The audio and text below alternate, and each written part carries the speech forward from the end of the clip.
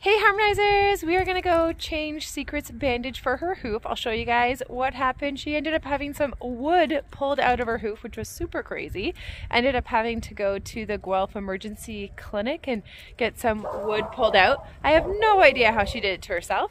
And we're super grateful for these new stalls that we just had put in this year, where she can be in and stick her head out and still enjoy what's going on, because our other barn had stalls in it, but there's no windows, so this is so much nicer that she can stick her little head out. I'll show you guys around the corner, the rest of the barn extension there. So we're so excited that we've got these stalls that just make it a lot nicer for being inside for the stall rest. She can't be outside right now. She's not lame, she could be out in that sense, but because of where the injury is on the bottom of her hoof, you can kind of see outside right now it's very wet.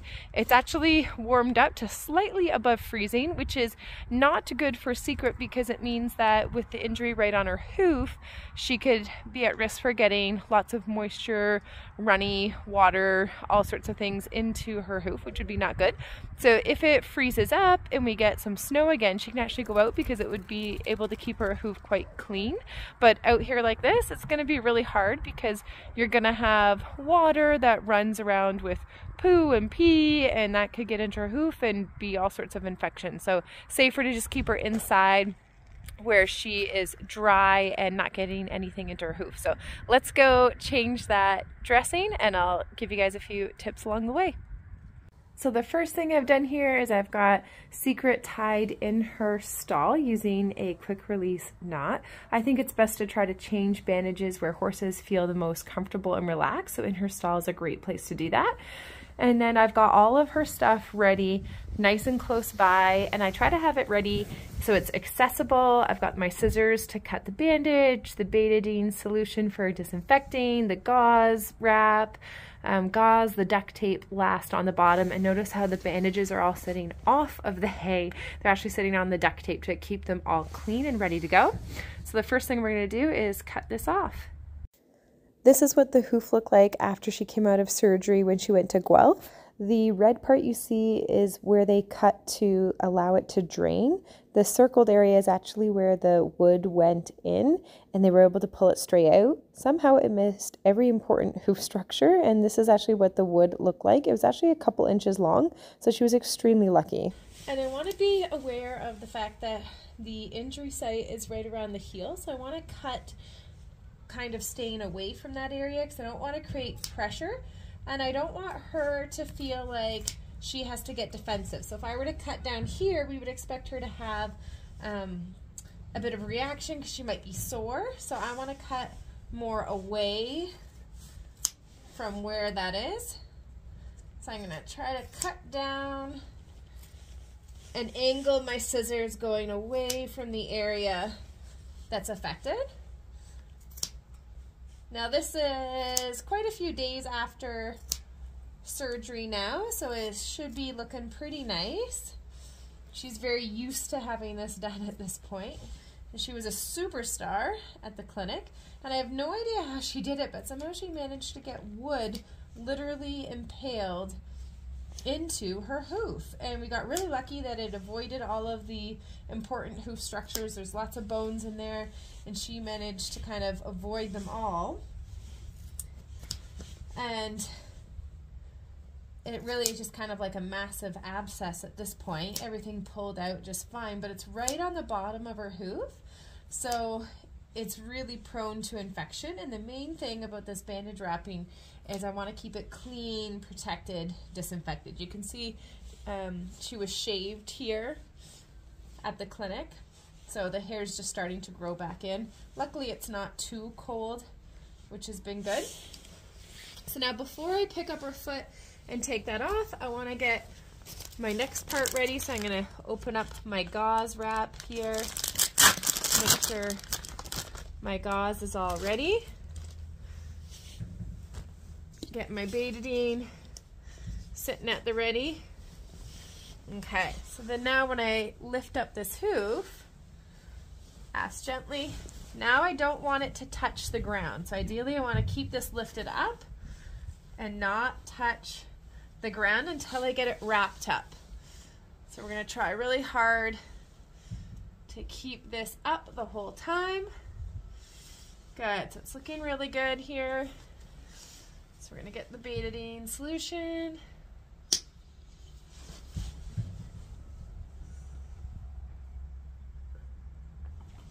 Basically just squirt that right in there. Now we're gonna get our little gauze. We're gonna stuff it in and kind of fill the holes. We still want it to be able to drain. We're just trying to protect it, keep it really clean. So we're covering the area. Okay, I'm gonna try to hold that with my one hand. Now I've got the gauze wrap, and I'm gonna wrap.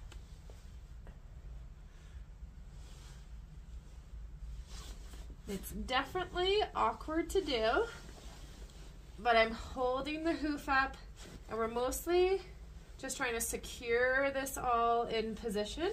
So I'm crisscrossing over the heel, coming around,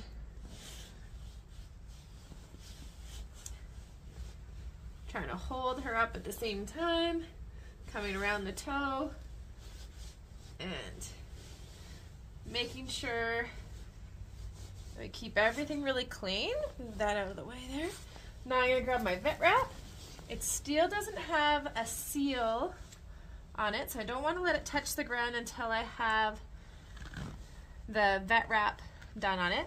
So I'm gonna do kind of the same thing here, where I'm going to have my vet wrap come around.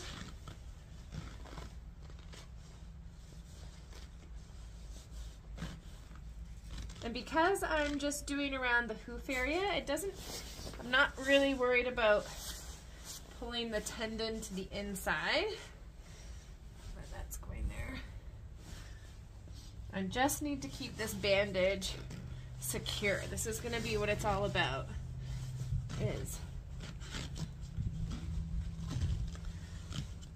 Gonna bring the foot forward. Switch my hand placement around. I go just over the fetlock joint there, just for the little bit of support to hold the bandage on.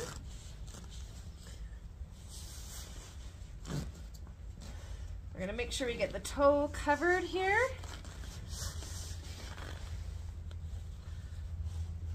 And I'm just crisscrossing around that heel, just trying to get the whole area covered without pulling snug on the bandage, because I don't want to be creating any type of tension. We want it just tight enough that it's holding on.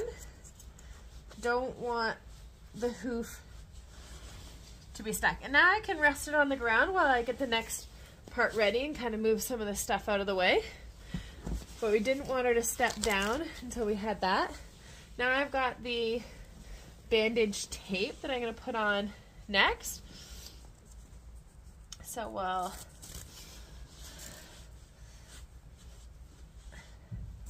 put that on next.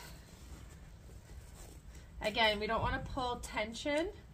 This one's right at the end.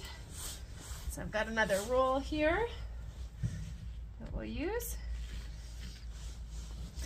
We don't want to cause another set of problems by having done the bandage too tight.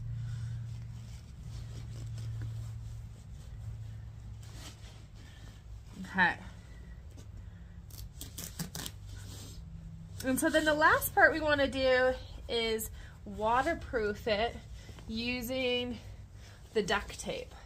So what I'm going to do is get some pieces ready that I can just kind of reach for. And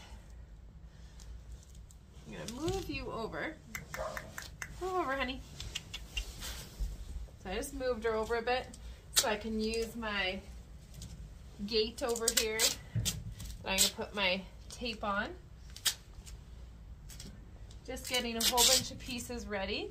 So I'm ripping them off one by one.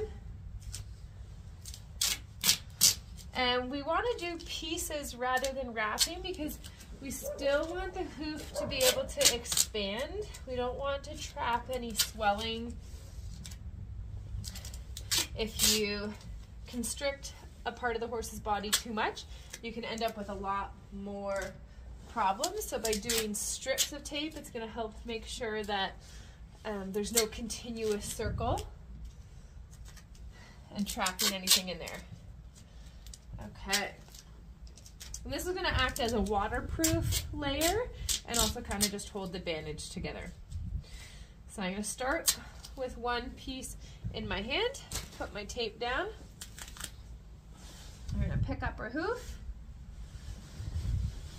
I'm going to brush the shavings off that have fallen on.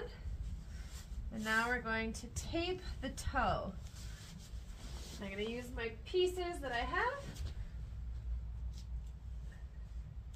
And I'm just layering it on, taping around, waterproofing, getting that toe covered, covering the whole bottom of the horse's foot. I'll show you guys a different view after I'm done,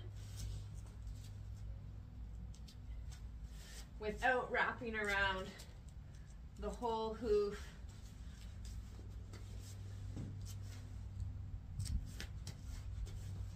Because we don't want to cause any extra inflammation going around the horse's toe, especially because that's where they tend to rip the bandage, is at the toe, so you want that to be really solid. Good girl. So this is a close-up of the bandage here. I'm going to pick up her foot so you can see it. And you can see the bottom is not, it's all been wrapped in pieces, but that toe is completely protected.